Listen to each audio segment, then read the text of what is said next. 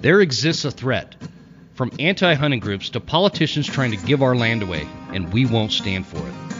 Those vast western landscapes provide the space for our wildlife to thrive and a place for hunters and anglers to fuel the fire that sparks their soul. In this show, we share our love of hunting, fishing, and conservation. Here, we provide the foundation to meet these threats through passion and the grit of the American outdoorsman. Welcome to the Western Huntsman Podcast.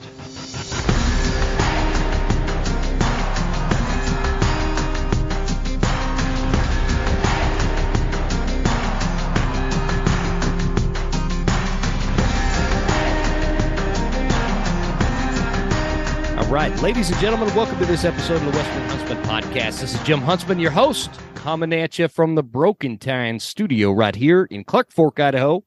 Glad you guys are tuning in.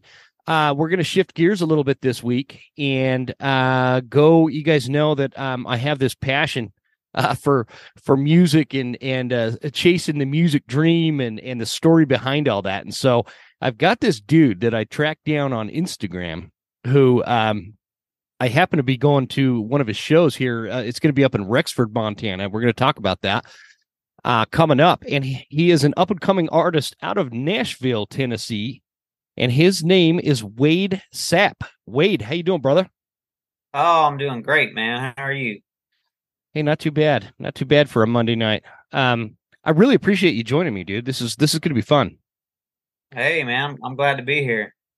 You know, I gotta point something out though, man, because I'm superstitious. Are you ready for this? Mm-hmm. On your Instagram, you are following 666 people. So it's got the 666 up there.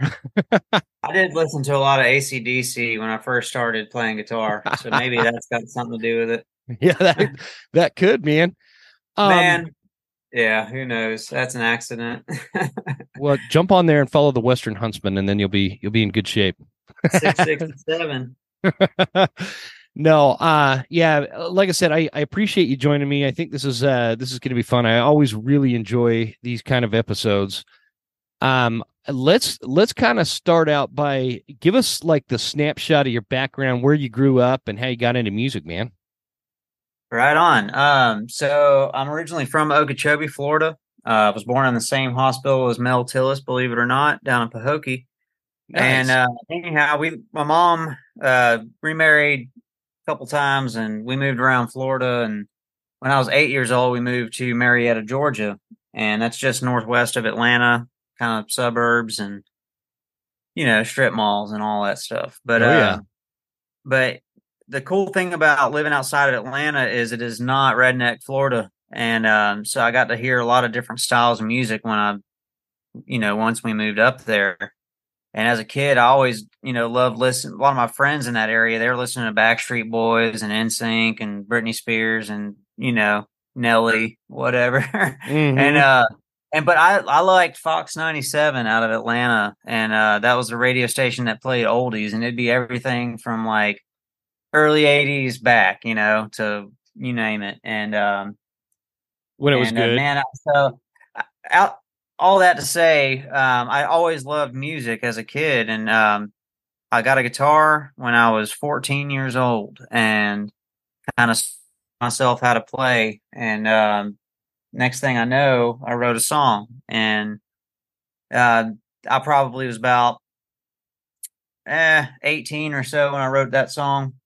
And fast forward to about 2010, which was 4 years later, I went and played my first gig, and I didn't play my own songs at that gig. But anyway, that turned into, that gig was solo on the side of a lake, playing like we're going to do up there in Rexford, but a little bit bigger, up there in Rexford. And that fast forwarded into you need a band if you want to sound like these records. And I was like, oh, okay, that makes sense. And started playing shows around the Atlanta area and opened for bands like Reckless Kelly, and I actually opened for Zach Brown Band once. Oh, did you? Nice. On the side stage, but still neither here nor there. Still got to hang out with them that night, and it was fun. But yeah. man. And so it's turned into this crazy damn thing that I think I about have got good enough now where I can make a living doing it, you know? Yeah, for And, sure. I don't think that people understand the struggle. Like when you say, you open side stage for like the Zach Brown band, that's actually a really big deal. And people that don't play totally. and pursue music, it might sound like not a big deal, but that's a big deal. That kind of stuff it's so hard, this pursuit of music, and the pay sucks, and the expenses like just override the pay, and so I just want to, like, I don't know, Yeah. get that message out. Sometimes I'll say on stage, I started this thing out and some guy said, man, I'll give you $150. Come in here on Sunday and play for 4 hours and you can drink all the beer you want. And I'm Yeah. proud to say I still make that every night. Oh yeah, man. Yeah, that. Because it's just that, I mean, hell, that was 2010 and we're talking about 13 years now.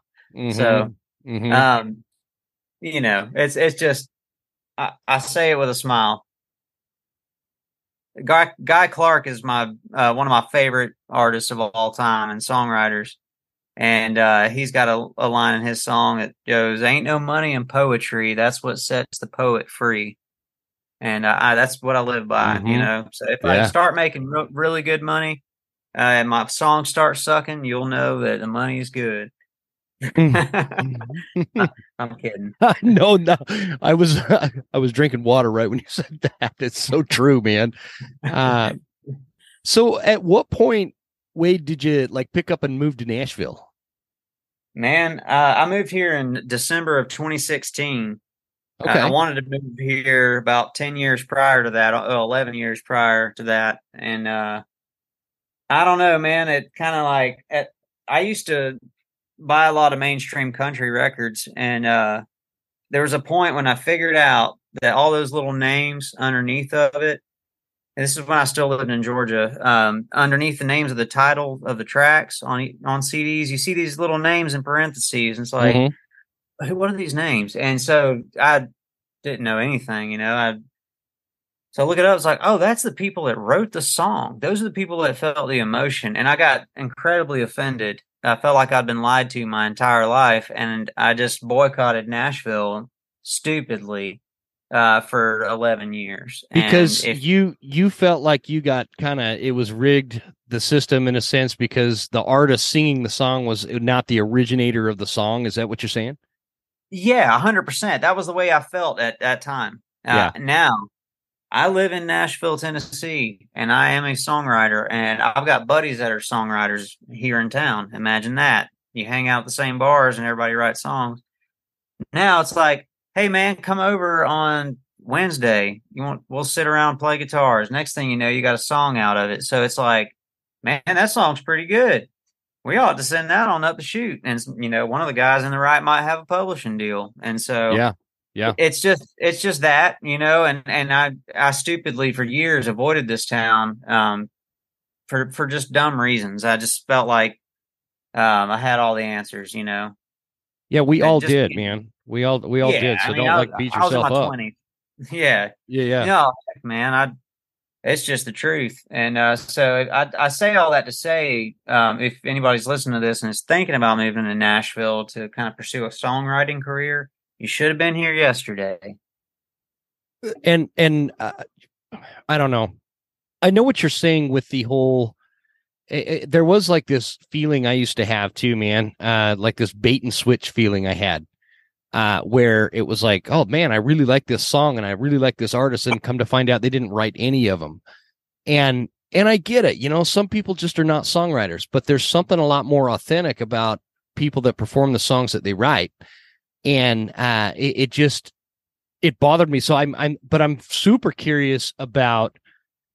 So I told you I'm a little longer in the tooth than you are. I've been to Nashville several times. I used to go over there, and I'd hit up all those bars on, I don't remember what damn road it is, man. But Broadway. is it Broadway with all? Yeah, yeah. and all those little bars, and everybody had kind of a different twist to whatever music they were playing, and it like wasn't enough for me to leave the West again, because I got stationed out in North Carolina, and for a kid out West, it was just like this whole cultural shock. And I loved North. Yes, totally. And the South grows on you, man. I miss the South, and the like, nobody throws a party like they do in the South. And so there's that aspect of it that I miss, but I didn't want to like go back to Nashville because A, I didn't feel like I was good enough, which is true. And B, it was like taking me away from what is my life, what my real passion is, which is hunting. And so, all that to say, what was Nashville like in actuality versus like what it was in your mind before you moved there? Just a city, at the end of the day. When I first moved here, I was just kind of like looking around at everybody as if they were in the music business, and it's the only reason you live in Nashville. And you start to go, oh, that's kind of ridiculous, obviously. But I still kind of operated that way.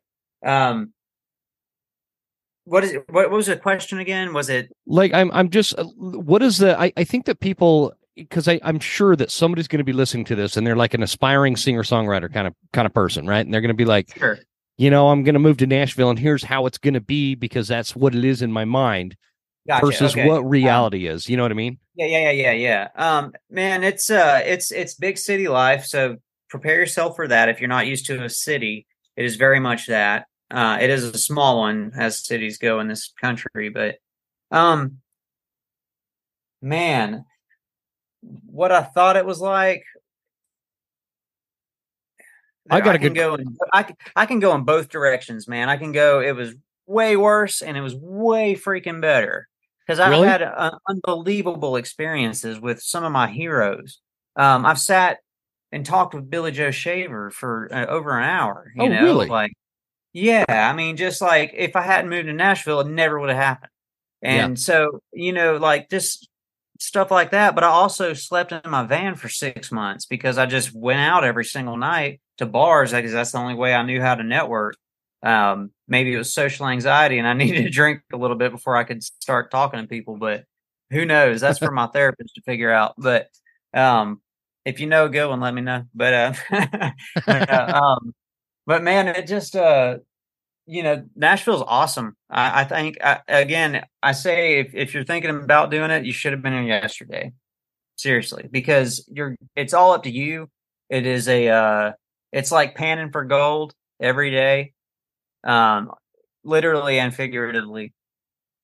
I'll leave it at that. Wade, has a lot changed with like when I thought of when I was an aspiring musician, when I thought of Nashville, I thought, okay, you go there, you get some gigs around town, and you like hope and pray that some, record exec falls in love with you, listening to you play on what street did you say, Broadway or something? Sure. And you go get a record deal, and that whole storyline. Oh yeah.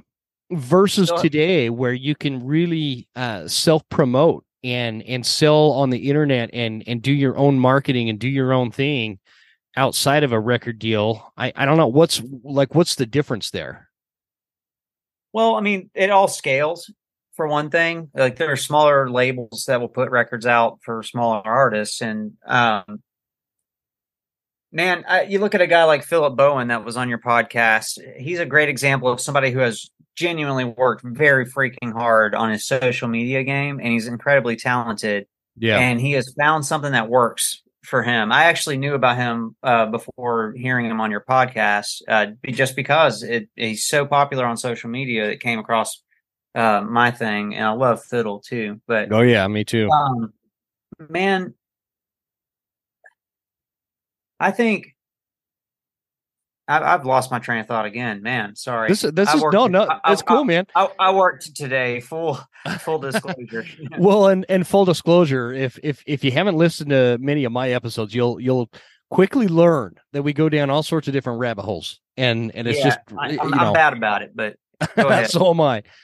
No, man. But I do want to know. I do want to know a little bit more about you in terms of like the lifestyle you grew up in and what influenced you to, because before I ask you that, I want to say like I don't just let anybody music wise come on this show from a sense of and I don't want to offend anybody, but I don't like most modern country. I just don't like the whole bro country thing. I like your outlawish traditional sounding. It's unique. It piqued my interest. I didn't really. Again, I don't want to offend people because maybe Oh hell, man! maybe like your best friends into bro country or something. I don't care for it, and so Yeah, I mean, your different music piqued strokes for my. different folks is all Yeah, I can say to that. for Some sure. people enjoy the more modern stuff. Um, to me, you didn't ask for how I feel, but I just think country music should sound like it came from the country, if that makes sense. No, absolutely. And that's just as a genre. I think country music is cool. Tom T. Hall is very damn cool. Like Hmm. you don't have to dress it up. Just play good songs and you'll be fine. But I also side with you in the fact that I like a songwriter, singer, or singer songwriter, whichever way you want to slice it. Um, I like authenticity. I like progressive country. I like Hmm. people who bend things. But at some point, if the music starts to sound urban, then it's no longer country. Very early on, as a kid, I remember in a textbook, if you will, or maybe it was on a whiteboard or something, but it said country, suburbs, city. There was a very defined, Yeah, section yeah. for everyone, or rural, maybe is how it was pronounced. But uh, man, I don't know. I'm not going to sit here and say that I'm a traditionalist because there's plenty of psychedelia on my record, and Yeah.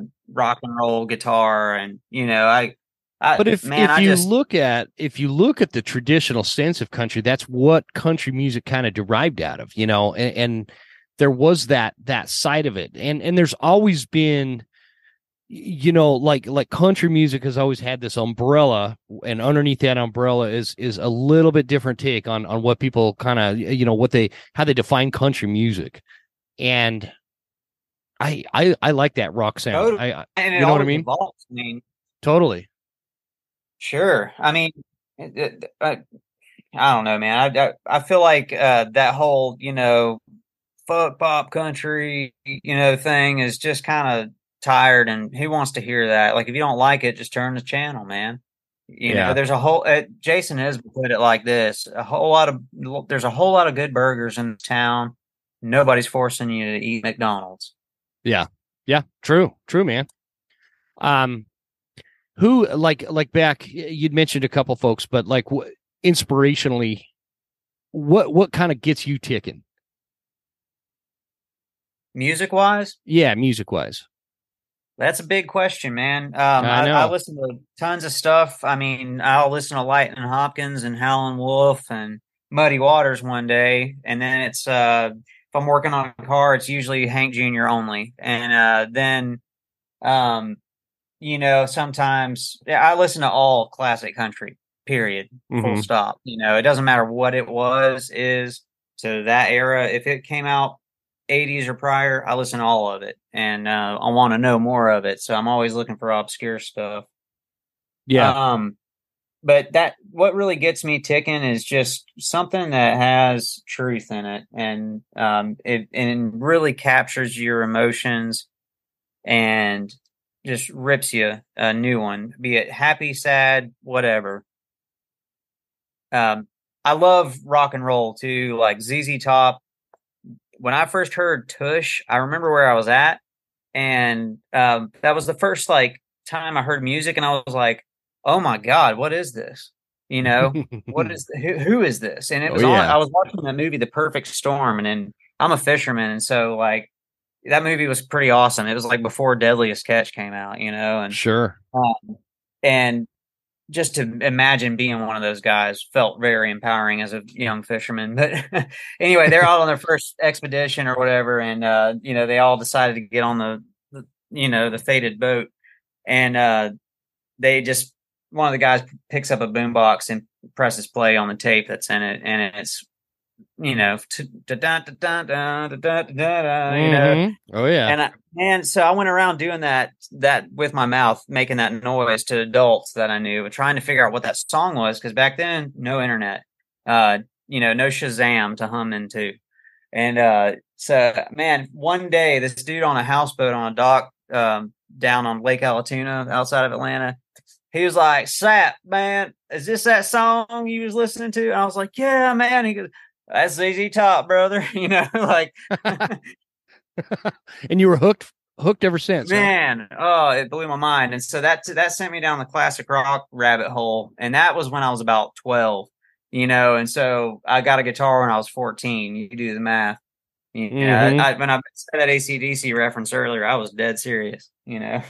Oh man. I mean, yeah, I think a lot of us in that, I don't know, I don't want to say same generation, but how old are you, Wade? 35. Oh, you're not that much younger than me. I'm 42. So I'd Yeah. say, yeah, same generation. We all love that stuff, especially musicians, man. It was like just this. I Totally. always look at it like you have music for musicians, and then you have music for non-musicians. You know what I mean? And there's definitely a difference. However, those can bleed over into each other.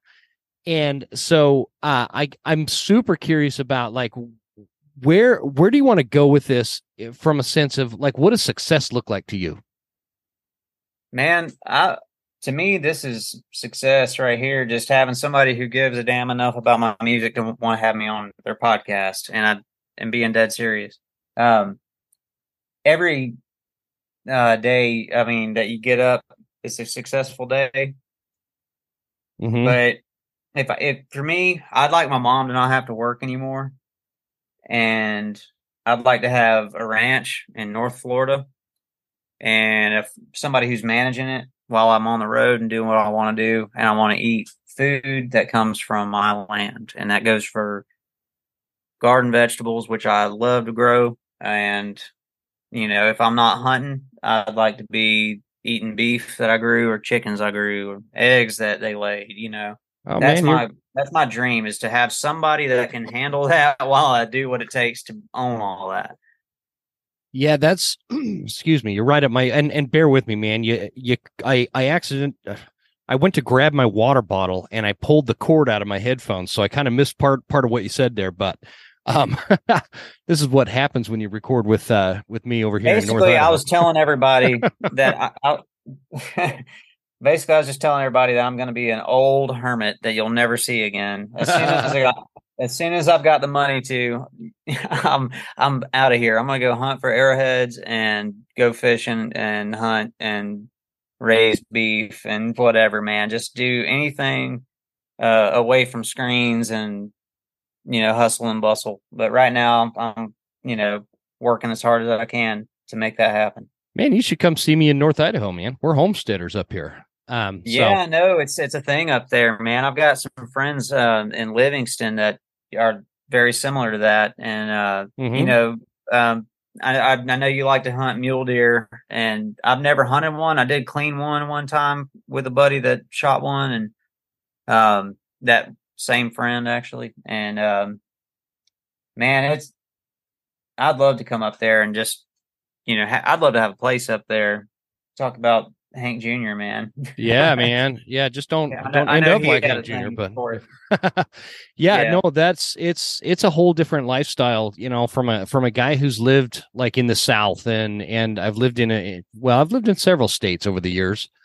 I could tell you like the goal that you're talking about, that whole living on the land, with the land, close to the land kind of concept where you're self-reliant in your own, whatever food you procure. It really is rewarding, and it really ties into, and it offers a lot of insight for being a songwriter. And Totally. it gives you like this different mindset of freedom that, no pun intended, frees your mind up to write uninhibited. I don't know if I'm making sense, man, but it, every time I try to get super philosophical, it kind of blows back. But I think you understand kind of what I'm driving at.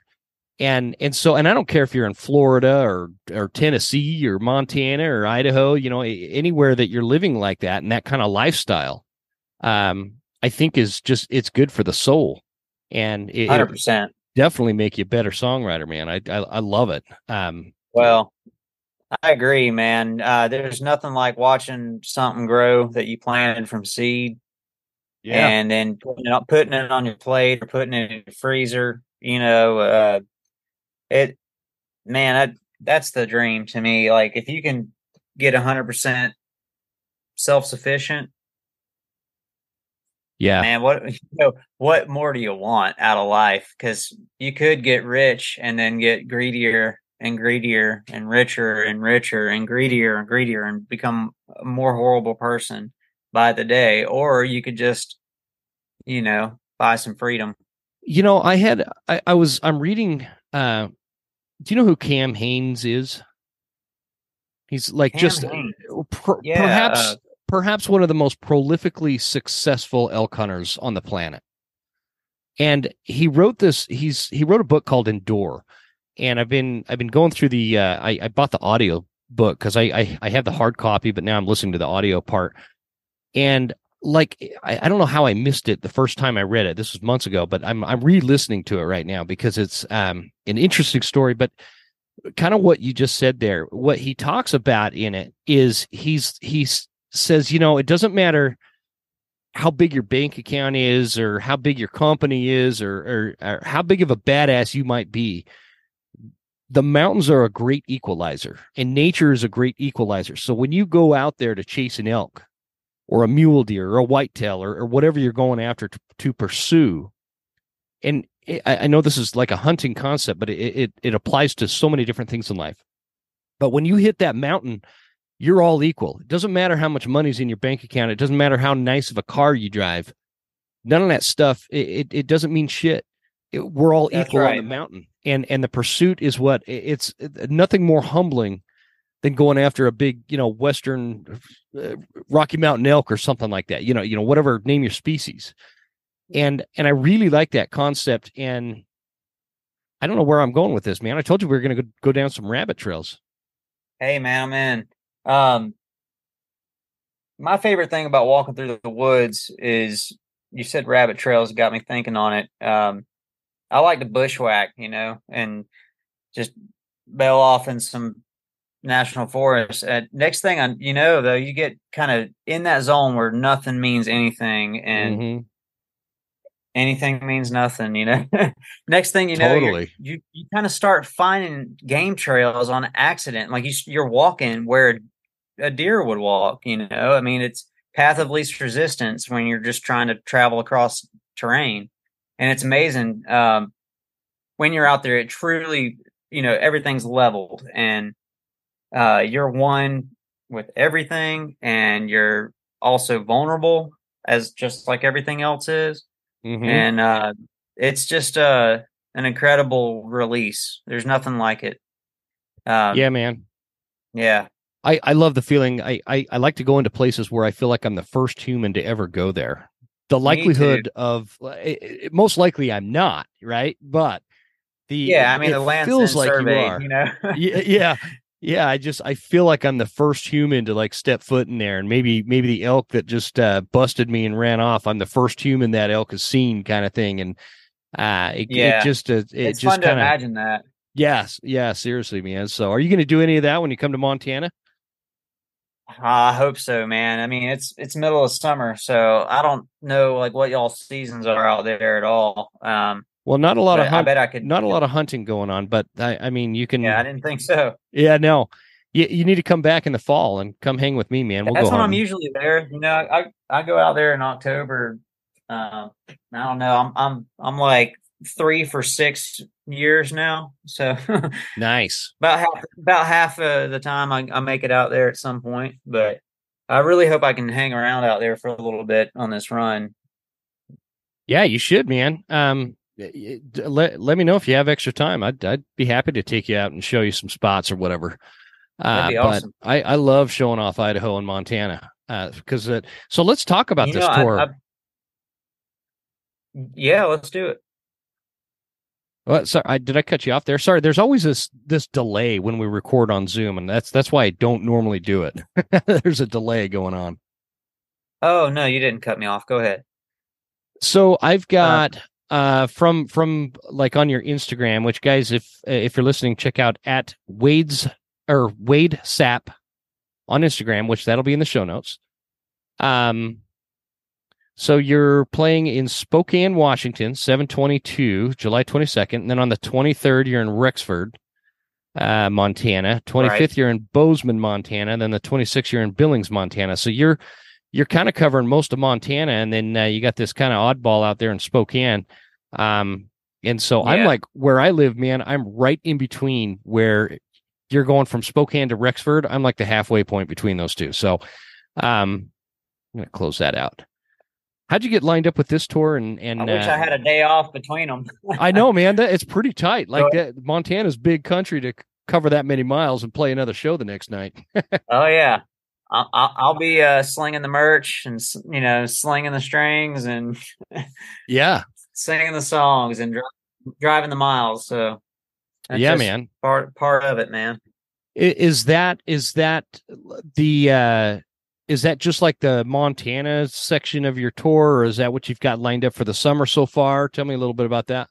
Well, you know what the truth is, Morgan's team hit me up and said, can you open these dates? And I said, well, that's kind of far, but absolutely, I'd love to. And that's just the way it is. And the deeper you get down this rabbit hole of a music career, you realize that there's sometimes you got to take risks, and so you just you can't say no to some things. And for this, I jumped at the opportunity just because Morgan Wade is incredible at songwriting, and she's a great performer. And I just know that I'd love to play for up there in Montana, and I don't get enough shows out that way. And luckily, this opportunity came up, and it made it possible for me to make the travel make sense. It's funny how this whole thing happened too, man. It had to be You possibly a there? year. Yeah, I'm here. Can you hear me? Silencer Central.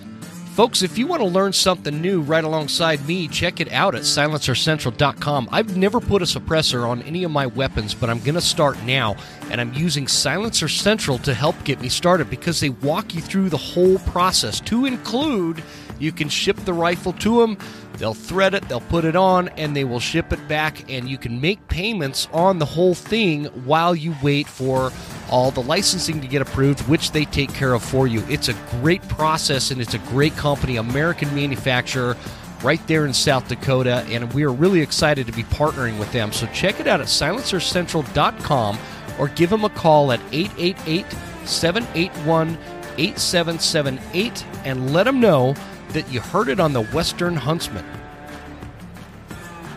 Hoffman Boots is my go-to boot. I love the Explorers in the 8-inch, and they've got the Vibram sole, totally waterproof, no break-in period. They just glue your feet to the mountain. You can't ask for more out of a boot, and you don't have to break the bank to get a pair. So check it out at hoffmanboots.com. Again, another American company. Local North Idaho friend of mine who runs this company decided to make some great hunting boots for all people that are serious about getting into the backcountry to chase elk and deer and bear and everything else out there. So check it out at hoffmanboots.com. Use promo code all caps lock Huntsman10 at checkout to save you 10%. Ready? I can hear you now. I don't know what happened there, man.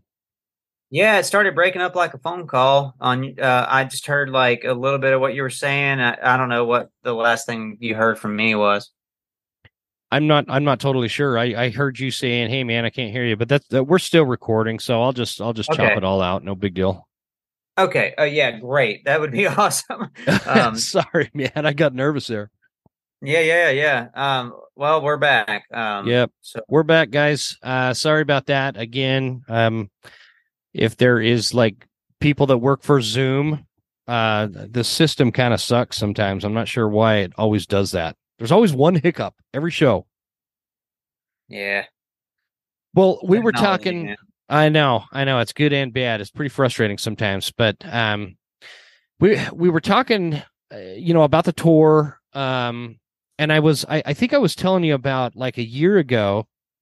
My daughter, who is learning guitar, Shiloh, she's like way into this chick named Morgan Wade, and I'd never even heard of her, right?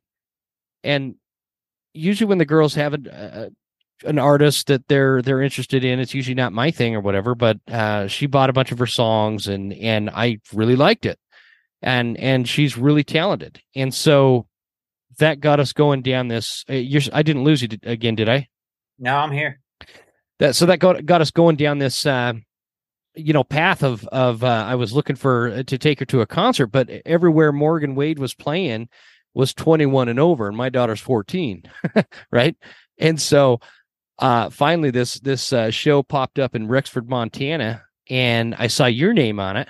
I bought the tickets, and then I ended up buying a bunch of your songs. And so it's just funny how this whole thing works out. So um I like the song "Smoke." You've got a lot of good. I don't know. I think maybe it'd be a good time for you to play a song.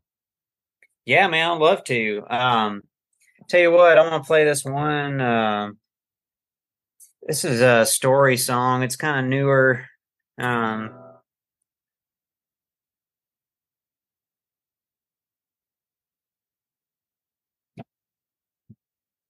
Um, this talks about that time when I was homeless. Nice.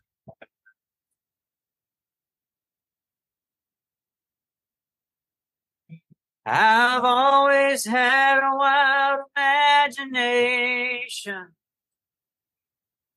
The great outdoors framed my childhood. We'd load the van for a poor man's vacation. Camp all weekend in the woods. They were simple times, but we sure had it good. I was just a kid, but I still understood. Sleeping under the stars shows you who you are.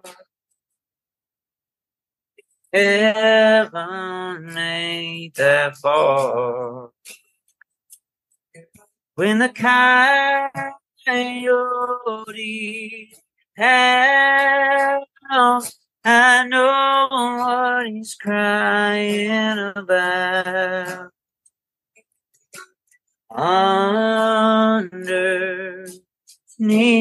Underneath the stars.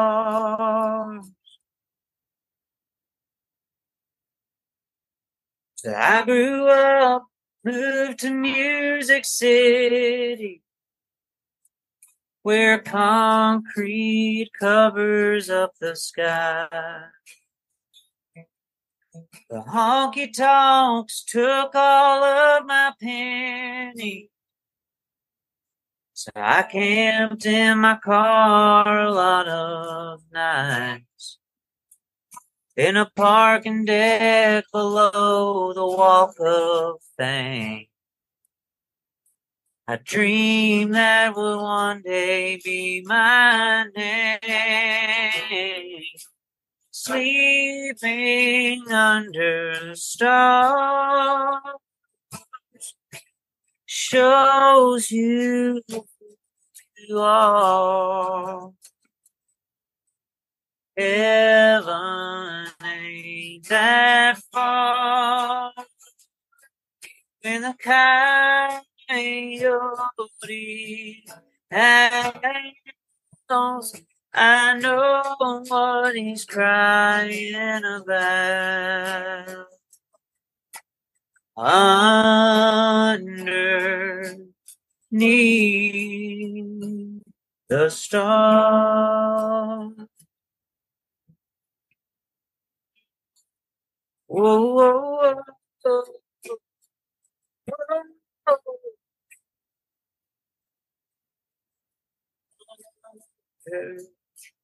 'Neath the stars. Something like that.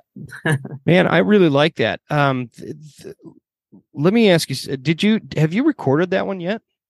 No, not yet. I've got, it logged and it's in my registry and all that for copyright and whatnot, but it has not been recorded. So I'm about to make a record here real soon. I haven't talked much about this to anybody, but might as well debut it on this. That's right. But yeah, I'm making a new record. So tell me about that, man. What's the process? Were you like, what do you have everything set up in a studio? Is it through a record label? Are you forking out the dough for it? Well, tell me about it. So that's the issue, is like finding out who's paying for it. But yes. That's always a thing. But man, the idea is to, well, I can't divulge, honestly. I'm trying to think of what I can say is that it will be great.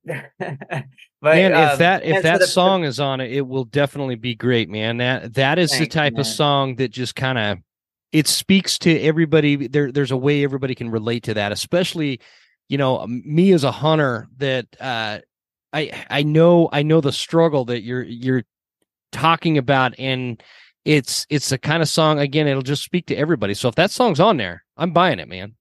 Well, thanks, man. Yeah, we'll see. It's kind of up to me for the most part, but I also take advice from the person producing it. Does it fit with the other ones? And, I love that song because it's so honest and real. And man, like, I was sleeping underneath, like, there's stars down there in like the, right in front of the Country Music Hall of Fame. They have like a miniature, like, Hollywood Walk of Fame. It's all country stars. And for some reason, Kid Rock, and some other people in there. But anyway, interesting. I was sleeping in a parking deck right underneath that lawn, and I worked at a boot store down on Broadway, and they gave us a parking pass for that garage, and it was warm in the winter because it was underground. So figured, why not? Slept in my van and did what I had to do, make it through, and I'm still here. So you made it, man. And now you're just kind of, you're living the dream in a sense. This, I feel like you're in that time where you're going to look back and think, man, those freaking days, like, it made me who I am today, kind of thing. And I'm like, there's something envious. I have like this envy for what you're doing. It's definitely easy to romanticize, but when you're in it, oh yeah, you don't know that you're going to ever get out of it. Is that a fear of yours? What's that? The fear that you'll never get out of it. Well, I did get out of it though. What do you mean? I'm sorry. Just like the part where I'm not talking about, obviously you got out of living in a van, right. And in that kind of situation, I'm talking more like the whole part. And again, this is something that people that have never pursued music in any capacity will never understand. It's really freaking hard, man. I don't even know how else to say it. It's freaking hard. Well, I kind of like, I've always rested on, if I just want to like play music for a living, I can go back down to Florida, get myself a little concrete house, and just play beach gigs up and down the coast and not that far of a region and make pretty damn good money playing covers. And so, like, as an old man, I got my retirement plan already figured out. Yeah, I'll man. go down there and Margaritaville the hell out of them. You know what I used to do to make extra money? Margaritaville the hell out of them. I love it, man. I used to go, and I don't know if this would even work in Nashville, but and you're beyond this part, by the way. This is just when back in the day when all I did was music, I was making like $200 a week, maybe. Sure. And I had to make sure the band was paid before me, and all that kind of stuff. And so, Yeah, buddy. I would go to these retirement homes around like out of Spokane, Washington, and Missoula, Montana, and Coeur d'Alene, Idaho, all these places. And they actually paid good money, man. I would go at like lunchtime to these retirement homes, and I'd play these old country songs, and they'd pay me like $400 to be there for an hour. It was crazy good money for me back then. And I remember thinking like I had made it. This is what I'm going to do the rest of my life. I was going to, play the bars on the weekends and the retirement homes during the week. And so I don't know if that's a thing out where you're at, but it was good. I'm gonna find out. Yeah, you should, man. My God. I had like 5 or 6 of them on the hook. So every week I had like 1 or 2 of them lined up, and that's what I'd put some of that money away. That's how I bought my new guitar or replaced strings. Man, you probably got like so many like molded jellos and stuff. Oh God, yeah.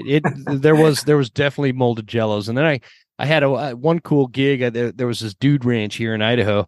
They paid like $500 or $600, and again, this dude, we're talking not quite 20 years ago, but 16-ish years ago.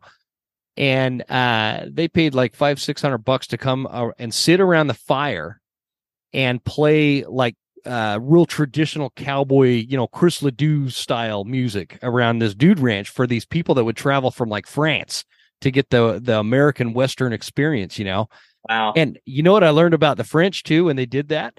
Because the one time we brought the whole band out and did this night out at this dude ranch, and there are all these French people that don't even speak English, and they let their kids drink, man. So we had like these 9-year-olds right in front of the stage getting wasted on wine. And man, you got to come to Okeechobee. Same story. Same story, man. Hey, they're going to live a long life. Hey, I swear, I shit thee not. I have seen an 8-year-old kid come up with a solo cup, and he's sitting on a damn porch swing. This really happened in front of my eyes. I'm not making this up. This 8-year-old kid is holding a solo cup, and he goes, "Mama, I need a paper towel.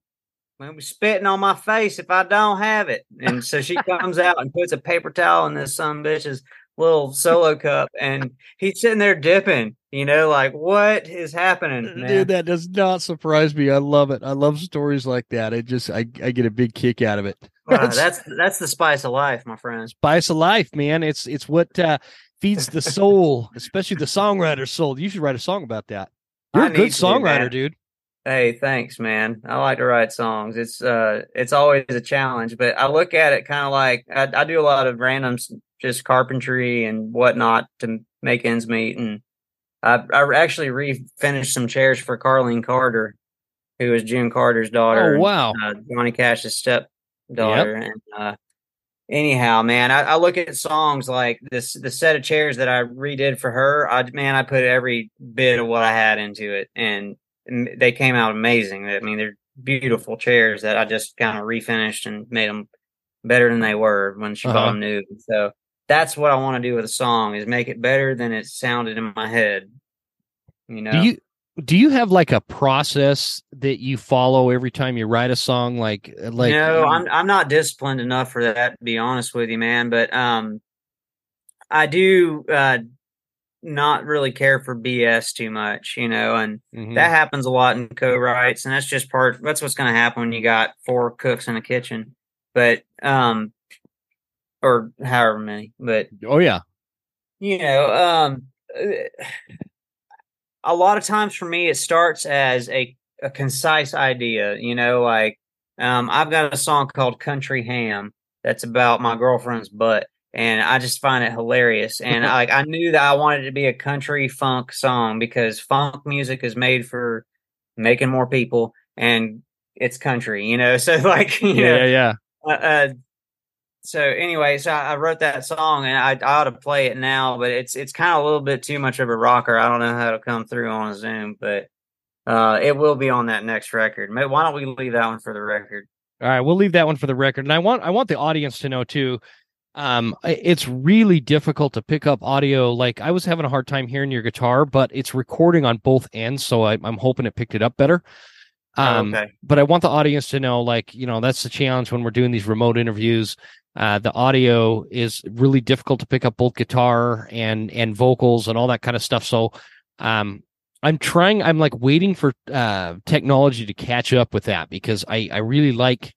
I'd love to have you play more songs. I don't know if it would pick up very well, Yeah, yeah. Well, man, people can find my music, and there's some stuff that's a little bit, definitely some stuff that's pre-recorded.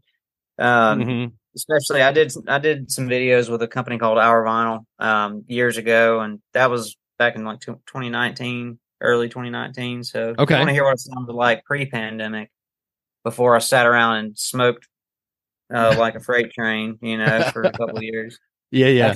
That's a good place to start. But jokes aside, I've got a record out. It's called Radio Check. I just put it out less than a year ago, and I'm real proud of it. I made it with my very, very good friend Aaron Hill, and we didn't make it in Nashville. Made it with my band and my buddy that produces records. And so what you're hearing is not a Nashville record by any stretch of the imagination. It is just pure, unadulterated country rock, music. Yeah, yeah. Did you guys you took the band into the studio, kind of record it live style? The core four, which is your, guitar that I'm playing and bass, drums, and lead guitar is live on that record. There's plenty of overdubs. Like the guitar player would double his solo, or I did bring a pedal steel player from Nashville down because if you know of a good pedal steel player, forgive me if you're in Atlanta, and you're a great pedal steel player, I'm sure they are there, but I didn't know them. I couldn't find them. And so I brought down Brett Resnick, from Nashville, who is a killer, unbelievable pedal steel guitar player. And also brought down Elizabeth Cook, and she sang background vocals on 9 of the 10 songs on the Nice. record. Didn't you like do either backup vocals for, or did he do them for you with Coulter Wall? Well, so his vocal on that record was actually, that take was when he lived in East Nashville for a while here. And that's where I met Coulter and ended up getting to go on tour with him a couple times, and struck up a friendship. And I texted him the other day. I hadn't talked to him much since he moved back to Canada, but anyhow, yeah, man. So we recorded that take. So this day and age, you can plug in. Literally, you can take a phone recording and put it on a record, and overdub. You can do whatever you want, Yeah.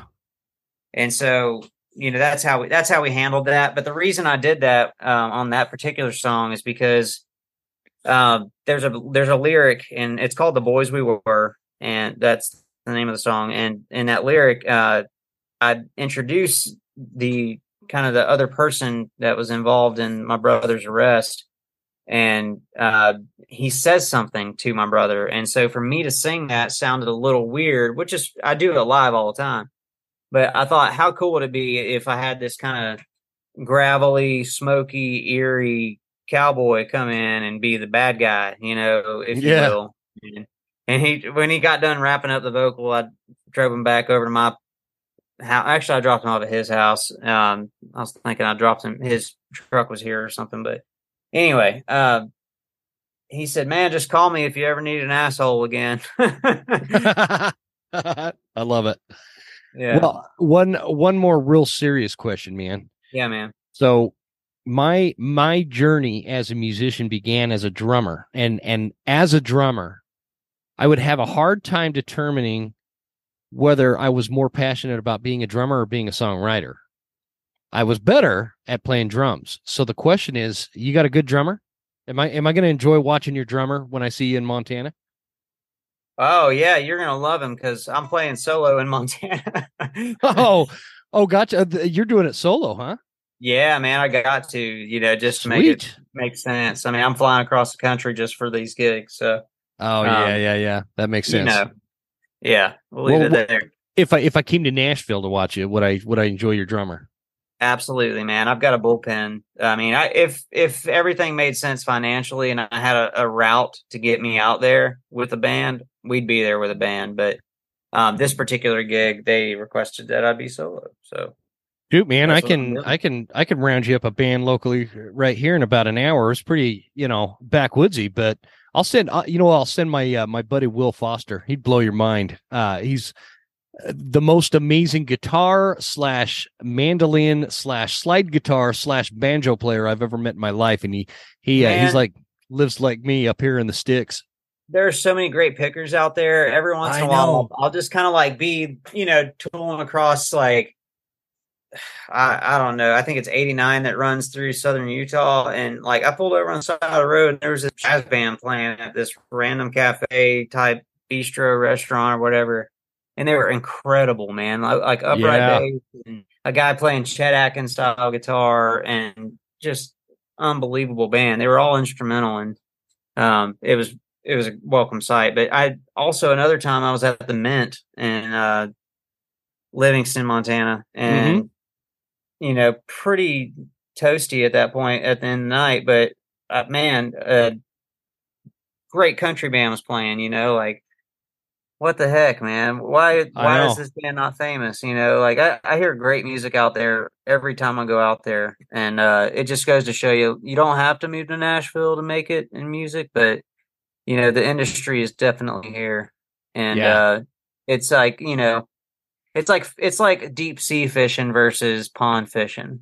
If that makes sense. Yep. No, absolutely. Yeah, absolutely. No, that's actually probably one of the better analogies I've ever heard about it. So, well, cool, man. I'm excited to see you play. I'm actually more excited that you're doing it solo.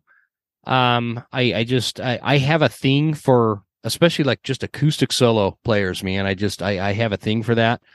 Um, and it's going to be a good time. I think both you and Morgan Wade you're both just like packed full of talent, great songwriters, great performers. Really looking forward to your new record. Tell everybody where they can find you and where they can find your music. All right. You can pretty much find me anywhere on social media as at Wade Sapp. That's WADESAPP. Or you can just go to wadesapp.com and it's got like all the links there for that. On Spotify, Amazon Music, Apple Music, Deezer, I mean, whatever you use, if you search my name, you should be able to find it. And if you listen to Sirius XM at all, they play me on Outlaw Country. Oh, nice. Okay. I got you. I just pulled up your website here. So guys listening, I'm going to have all those links in the show now, the Instagram, the website, all that kind of stuff. Why is my internet not working? You're still there, right? I'm here. Yeah. Okay. All right. So it's going to pull your website up and then I'll link that in the show notes. And, man, I want you to keep me posted, man. I want to kind of know how things are going. And when your new record comes out and you're ready to launch it, hit me up, dude. We'll get you back on the show and get, there's a lot of music fans in this here audience. So, special shout out to Michael Bozarth. I know you're going to be listening to this one. So, but yeah, I'd love to get you back on for something like that. I mean, I'd love to. This has been fun, and I look forward to meeting you at the show. I'll be at the merch booth for sure. So, any of y'all want to come and say hey and get a koozie, do Dude, it. I'll definitely get a koozie. I might, you know what I'll do is I'll bring you some Western Huntsman swag too. But hopefully you got like a t-shirt or something. Yes, sir. Sweet, man. We'll stick on the line for just a minute, but I'm gonna hit the stop record button. And anything else you want the audience to know about you, or where they can see you play, whether it's out west or not? Man, I would say just watch for what I've announced. I mean, the best way to keep up with everything is on my social media. I'm especially active on Instagram. Cool. Sounds good, brother. Well, I appreciate it. Really looking forward to all this, and we're going to stay in touch, and we'll just talk soon. All right, brother.